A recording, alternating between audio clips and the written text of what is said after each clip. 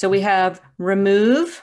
So we need to remove the things that are affecting the gut, such as the inflammatory foods, but then Mhm. also any infections that they have. Okay. And then we need to restore the environment. And then we need to reinoculate. So we need to put some good probiotics back in there. And then we need to repair the gut lining. So those are the four R's: remove, restore, reinoculate, and repair. Mm, I Yeah. like it. I like it. So interesting. Yeah, can we I'll camp out on this for a little while here, because I'm a big proponent of probiotics, and I've seen the difference they make in my practice as well. You want to talk about that? Do you use probiotics, or is it strictly from the foods? Yeah, I mean, you can use fermented foods, and that's a great way for people who don't have access to buy probiotics. You can basically make your own by fermenting things like cabbage, or what are some popular fermented foods that you have in Nigeria, Dr. David?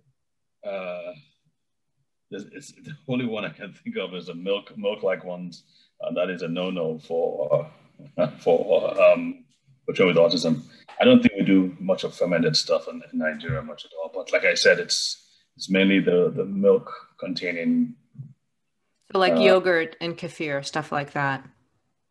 You know, you can ferment breast milk. You as can in, just take so the mom could express her breast milk, okay? And she could make yogurt out of it, basically, breast milk yogurt. That would be so good, so amazing for her child. that's going to be a bit of a stretch, though. Except that's only if she's had another child who Well, she's no, breastfeeding. if you keep the milk supply going, I breastfed James for a long time. Now, that might be part of why he recovered too. I don't know. How long But you if you, been for? till he was 4. No way, really? Yeah. Yeah. I Wow. mean, really, if you think about the biology of it, you're supposed to keep breastfeeding your child until they lose their milk teeth, right? Until they lose their front teeth. Wow. Wow. So, so if they just, somehow find a way to keep expressing their milk, if you have access to a breast pump, that's the easiest way, but it is possible to hand express milk and then ferment it. Using some sort of starter culture would be great.